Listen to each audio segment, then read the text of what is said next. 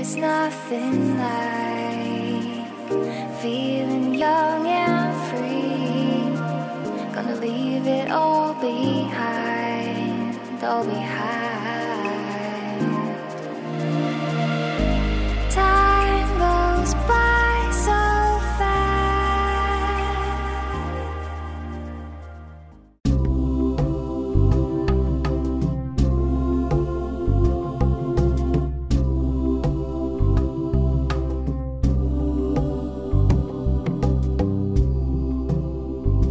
Vi er en familie på 3, der har en båd, som vi elsker at sejle i. Vi lever i dette smukke område af verden. Og lige rundt om hjørnet venter det næste eventyr måske. Det sejler vi ud for at opleve. Det er tid til at tage på tur med klan.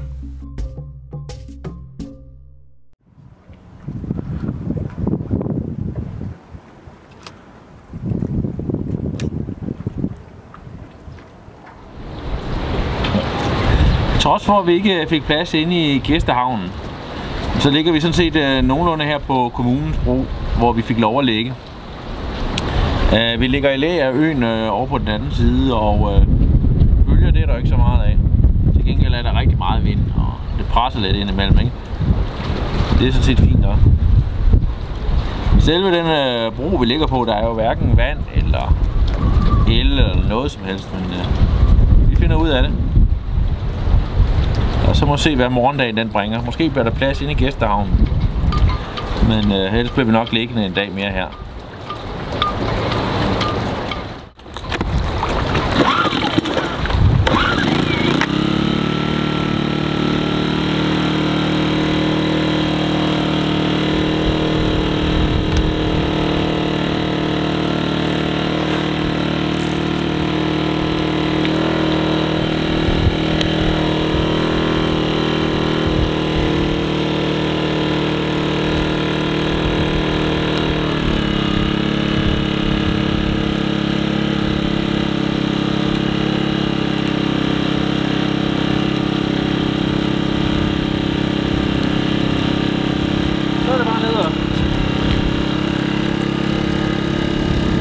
Lige nu er den jo ved at lade vores forbrugsbatterier op.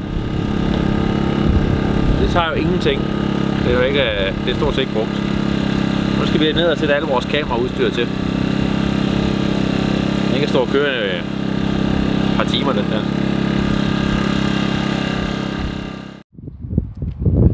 Vi er på vej op i byen for at hente lidt morgenmad. Så samtidig så går vi lige også ind og ind på havnen og kigger og ser efter om der er kommet en plads. Det kan godt være at det er lidt tidligt, men desværre tror jeg desværre også godt at vi kunne risikere at der er slet ikke nogen der forlader havnen i dag. Og så må vi så bare blive liggende der hvor vi ligger.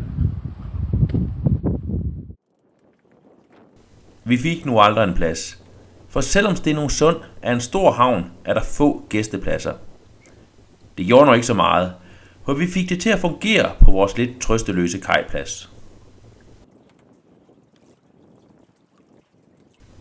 Der er gode muligheder for at shoppe, proviantere og købe bådstyr i byen. Men udover det fandt vi ikke meget, vi ville se. Vi tog en tur på McDonald's for at udnytte deres gode internetforbindelse.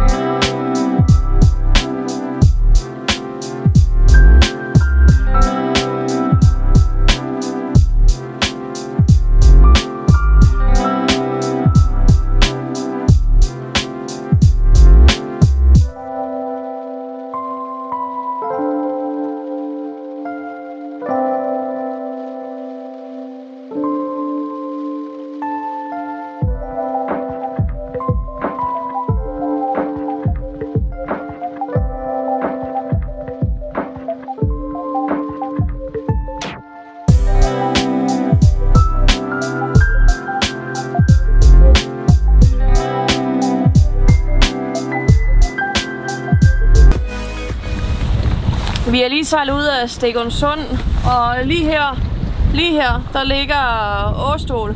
Det var en havn, vi fik anbefalet, og det var en havn, vi virkelig gerne vil lide. Men på grund af, at det blæser så meget de her dage, og der lige er et vejrvindue lige i dag, så bliver vi simpelthen bare nødt til at sige, at det bliver næste gang, vi sejler op, og vi kommer ind til Åstol. Så jeg skal nok komme tilbage hertil, eller vi skal nok komme her tilbage til, men det bliver bare ikke i den her omgang. Så nu sejler vi ned her udenom Åstol, og så ned forbi Marstrand, og så ind i Skærgården ved Göteborg.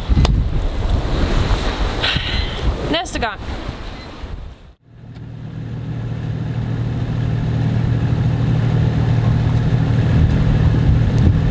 Og vi skal heldigvis ikke passere nogen både, mens vi sejler ind forbi.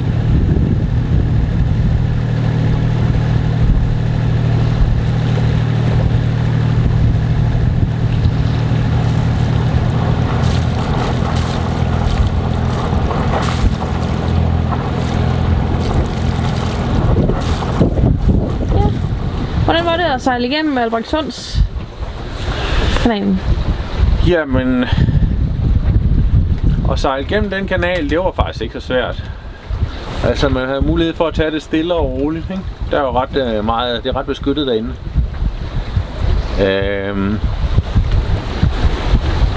Og jeg vil sige, det var mindre nervepirrende, end det var at sejle igennem det andet passage, som jeg ikke kan huske, hvad hed. Fordi derude, der var... strømmen, den var sgu lidt underlig derude. Selvom vi kan sejle ud på en dag, hvor der ikke var ret meget, vind og ret mange bølger, ikke? Men så det står og koger lidt derude, ikke? Så jeg kan godt forstå, at de har lavet den her. Der skulle man lige holde tungen lige i munden, da vi sejlede igennem et andet sted.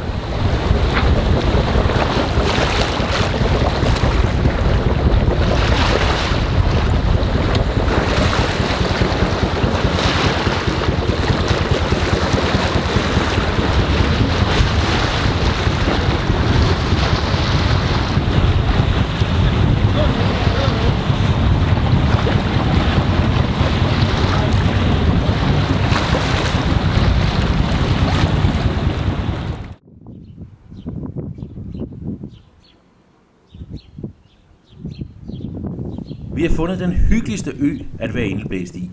Havnen er stor, har gode faciliteter, heriblandt en virkelig god internetforbindelse, og først og fremmest er den godt beskyttet for den kraftige vestenvind. Og vind får vi. I 2 dage ligger middelvinden lige omkring de 20 meter i sekundet, og selvfølgelig kraftigere i stødene.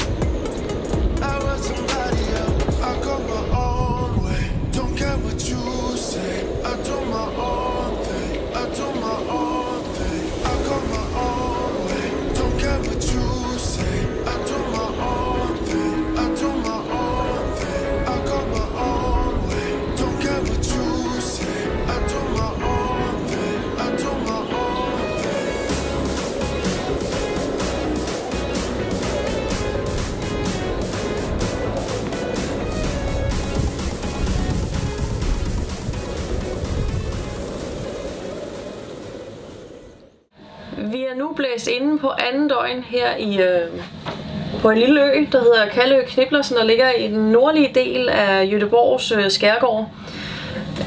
Vi har valgt det lidt, fordi at det blæser ret kraftigt de her dage. I dag vil faktisk være den værste dag, hvor vi vil have middelvind på en 17-21 meter per sekund. Så det er ikke lige et vejr, vi har lyst til at tage ud og sejle i, så derfor bliver vi her i havnen. Nu sagde jeg jo, at vi var blæst inde på andet døgn, så det vi valgte at gøre i går, det var at sejle gratis med færgen her fra Källö Knippla, der ligger her. Sejle herned, det tager 3-4 minutter.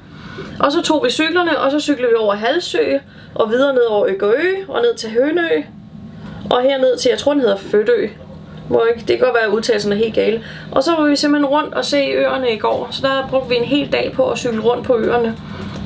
Nu er det alligevel blæser så meget, man ikke har lyst til at lægge for sejl derude. Den lille færge er helt gratis at tage med, og selvom der er mange med, er der altid plads til lidt cykler.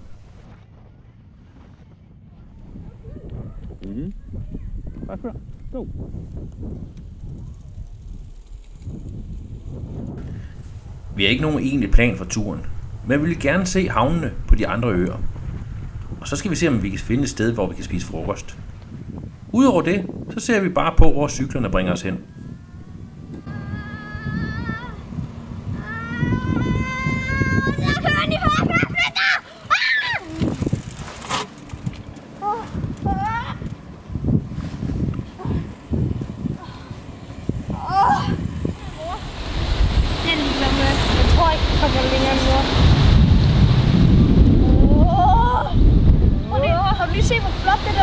Ja, kattepoter, siger far, det var.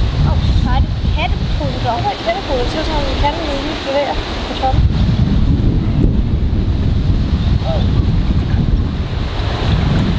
Øj, det er koldt. Hvordan kan du... Far, det er rigtig varmt. Det gør så meget. Er det ligesom...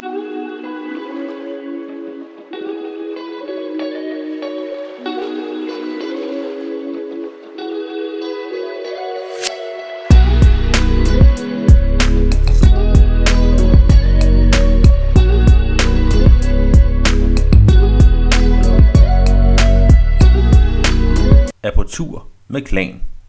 Vi finder en perfekt ankerbugt, og selvom vejret er omskifteligt, er der masser af eventyr.